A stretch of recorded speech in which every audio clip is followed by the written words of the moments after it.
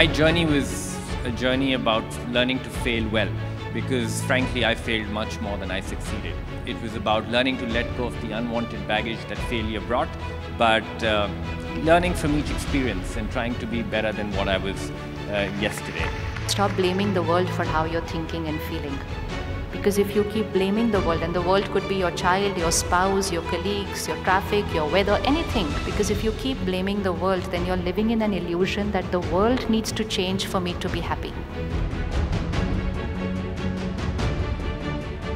Our job for the next 30-45 minutes, people, is to talk about mastering complexity in the new world.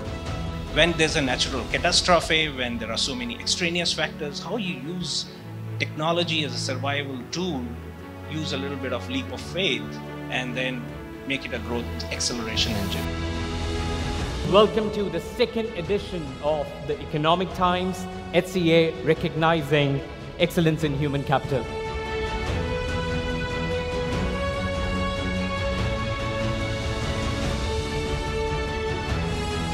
I'm very happy there are lots of people that we've met and lots of interesting conversations that have happened.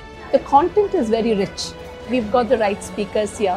Personally, I have unlearned and I've been learning since morning.